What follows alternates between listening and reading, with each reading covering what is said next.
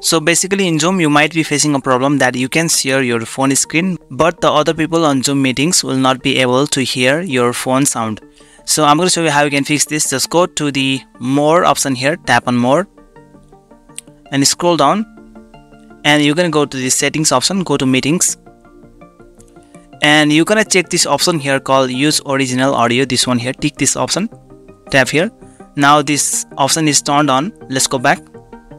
Now what you're going to do is just go to meetings. Now you can either join a meeting or directly share your screen by tapping this button, or you can start a new meeting. I'm just going to tap on the new meeting here to start a new meeting, and I'm going to turn off my video for this meeting. You can turn on your video. Okay, now tap on start a meeting.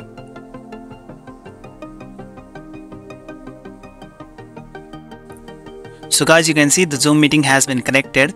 Now whenever all of your participants have been connected to Zoom meetings, what you're gonna do here is just tap on this share button, and then you're just gonna scroll down here and then select this screen option here.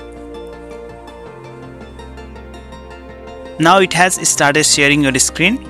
You can see this green rectangle here on your phone screen. It indicates that your phone screen is shared inside this green rectangle to all other people.